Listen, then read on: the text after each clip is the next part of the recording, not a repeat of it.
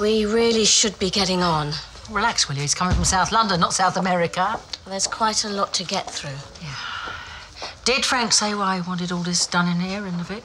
Actually, he did, yes. Sorry. Where's Liam? Oh, it's a $64,000 question, that is. Didn't you see him? I saw Bianca for about 5 minutes until she disappeared. They're moving or something. But he is okay. Oh, I don't know. You know, she was in a really funny mood. Whatever she said, it just didn't make any sense. Only we've got a lot to get through here. You know, like the lady said. That's right. Right. Oh, what's that? God, it's just what we want to know. So, now that you're here... Well, the first thing he wanted was to give each of his children a gift. I've kept the one for Claire in the office, but the ones for Ricky, Diane and Janine are here. Janine? Diane. Thank you. Okay. Ricky. There you go. And there's this for you. Oh, look, it's my first toolbox. When I was an apprentice. I thought I'd lost that. These are my drawings from school. Oh, look. There's loads of them. Oh, these are those handmade cards I used to do for Christmas. What's this?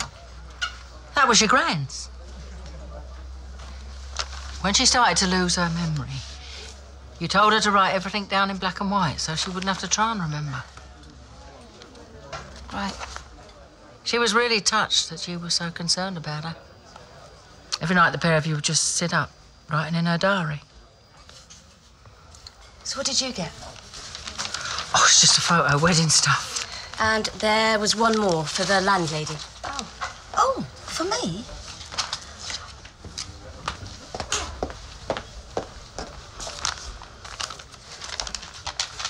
What's it say? It just says to get in a round of drinks. Final toast, goodbye. And there's one last thing, too. Mr. Butcher's ashes. I understand they were being delivered back to the house. Oh, yeah, they came earlier on, yeah. Did they?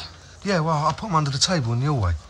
Oh, very respectful. Well, Melinda's squeamish. Well, Mr. Butcher would like them scattered out in the gardens, with as many of his family there as possible, so he can rest in the place he loved, surrounded by the people he loved. And that's it?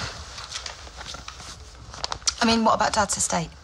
Well, to tell you the truth, after Mr. Butcher's debts were settled, well, he did owe rather a lot to customs and excise. There wasn't really any sort of estate. Bet there was enough left to pay your bill.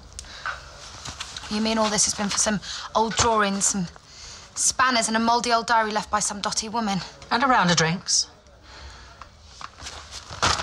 Hold on, where are you going? Anywhere but here. But what about Dad's ashes? Tip him down the toilet. Janine?